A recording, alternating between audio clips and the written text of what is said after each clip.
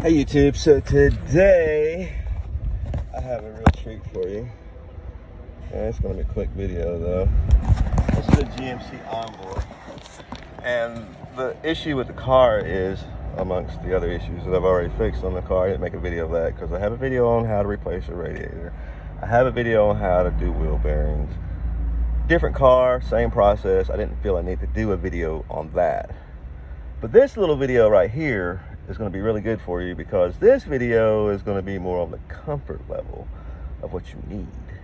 Because an average person doesn't really care about how their car is running, it seems. But what they do care about is, do the heat work? Does the air conditioner work? And does the radio work? The order varies by a person. But anyway, on this particular car, this is a GMC Envoy, and it has the dual temperature control for the left side, right side. And the issue is, on the driver's side it's blowing out cold, on the passenger side it was blowing out hot. So what controls that is a blend door motor, actuator motor, that goes over on the side here. And this is what it looks like here. Call your local parts store, they'll be able to tell you, the part name, or the part number and everything.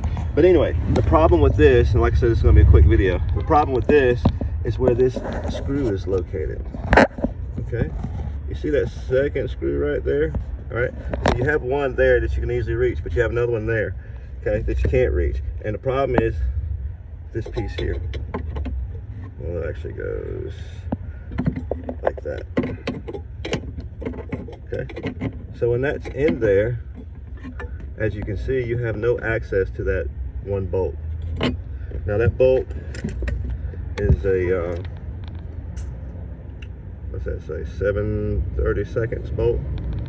Okay, once you cut that brace out, what you'll need to do is get you a saw, kind of like that. I love this little thing because it's like a knife, actually like a hot knife going through butter. You get a good blade. And you need to cut that right there and right there. That way you have easy access to get your socket on there. Once you get your socket on there, you can remove that nut, that bolt, that little screw bolt, whatever you want to call it. You can remove that, and then once you remove that, now you'll be able to pull that blend door motor off. Okay, it'll just pop right out. I'll slide to the side. Now, you see that? If you want to avoid that, I'll have to play with it a little bit once I put my camera down. But if you want to avoid that, okay, you can either come down here and cut even farther down there.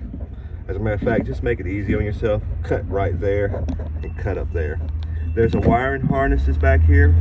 You want to make sure you push that wiring harness back out of the way, so that you don't cut any wires. Before you take this off, okay, you can test it, it'll be plugged in, and what you'll do is you'll turn this knob here, and when you turn that knob, you should see this wheel here spin. Eventually that will spin around. If that's not spinning around, then that lets you know that's your problem. But if you still don't believe it, before you put the new one on, you can unplug it, the harness there, plug it in, and stick it in there and see if that wheel turns. And if that wheel turns, then that guarantees and lets you know that yes, that was your issue. So like I said, once you put that on there, then you'll have your temperature control back on your passenger side. Now on some cars, there's 3 of these motors, one on the left side, right side, and one in the center. It's just going to depend on your vehicle, how it's set up. But usually when you have dual climate control, you'll have one on the left side and the right side. And these are the buttons that control that little motor there. If you turn that motor up, it turns this piece here, which opens and closes a flap on the inside of your cooling box, which is right in there. That's where all your heat and air conditioning stuff goes. So I'm gonna go ahead and get this thing on out of here. And like I said, I'm gonna make it easy on myself too, I think, and go ahead and finish cutting that out. Now, on the cut, I had a long blade, but you might want to use a shorter blade. You know your equipment anyway. and then you cut that out. If you be real careful, you won't damage your plastic bezel. The only other way of doing that is taking the whole dashboard off, okay? So if you got it like a whole day and a lot of time and nothing else to do, yeah, go ahead and take the whole daggone dashboard off. But if you want to be smart about it, get it done fast and quick, boom, there you go. All you got to do is cut that little piece right there so that you can get to that bolt, and then you just, boom, look at that. Pull it on out. I don't even need to cut that piece. See how easy that was? Boom. That's the old one. You see how messed up it is over time? It just don't work. So here's the new one. We'll put the new one in, cut it at an angle, and you see it can only go on one way. You see that right there? See that right there? See, I want to make sure that's kind of lined up before it goes on. And that's the valve that's turning, you know, from heat to air in there. All right, till next time, YouTube, if you have any questions, comments, please like, share, subscribe. Another little quick, easy trick. Okay, so before you go to put that on, you'll notice how this is indexed this way. All right, see that? Okay, you see how this one's indexed. So you could actually plug it in and turn the knob there, and the new one will actually turn to the point of and index it right for you. All right. So, and then also you see back there on the back, it's only going to go in one way. You see that right there? Yeah.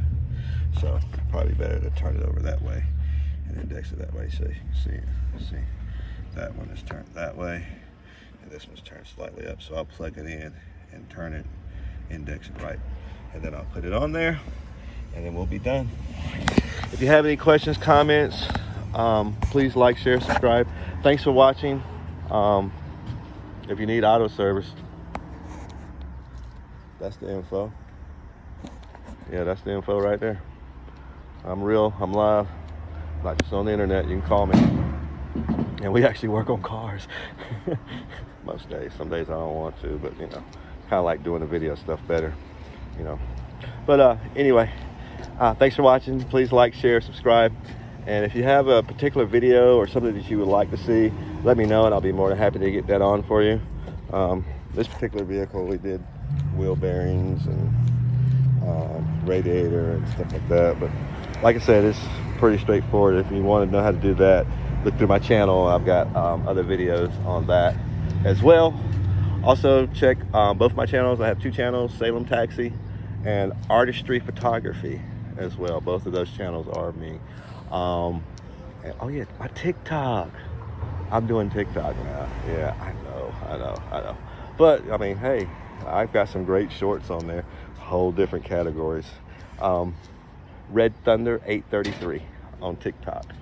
Check me out. Please like, share, and subscribe, and thank you for supporting me over the many years. I really do appreciate that. And again, if there's anything that you want to see or need some help on, hit me up. I'll respond. Have a great day.